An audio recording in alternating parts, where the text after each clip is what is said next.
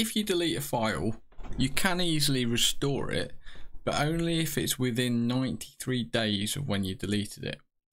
So to show you an example, if I delete this file here, from my personal files, I've got a recycle bin here. So if I click on it, you can see the example file was there, and I can click on it and click restore. I could also do something like Control A to highlight everything and restore everything. But the key thing for you to understand is it's very easy to restore a deleted file. And I'll show you how to restore a deleted file from a team drive in a minute. But the issue is around how long it's retained. So on a personal Microsoft account unrelated to a school or a business, it's 30 days. So 30 days after something's deleted, it's gone. On a school account or a business account, it's 93 days. So if I've deleted something from the recycle bin on a work or school account after, say, 10 days, for another 83 days, it will be in a different recycle bin that can only be accessed by the administrators of the account.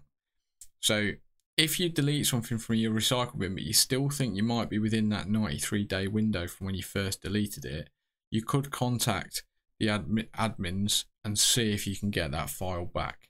Now, in a team drive, it's slightly different. So if I go to a team drive and I delete something and I want to get it back, you can get it back, but you'll notice there's no sort of obvious recycle bin.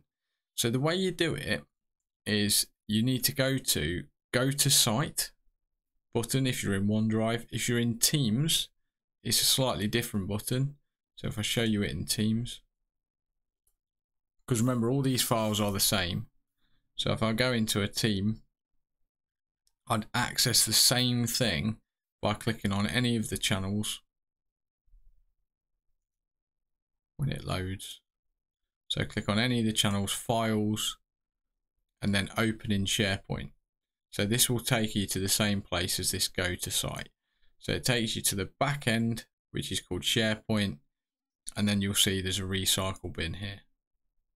So you can still get back any deleted files from a team drive as well, but the same rules will apply, that you've got this 93-day window to get files back that you've deleted. Once that window's passed, there's nothing anybody can do. That those ones and zeros for that file have been erased. Okay, so there's 93 days where it is being backed up and stored after you delete a file in which you can get it back.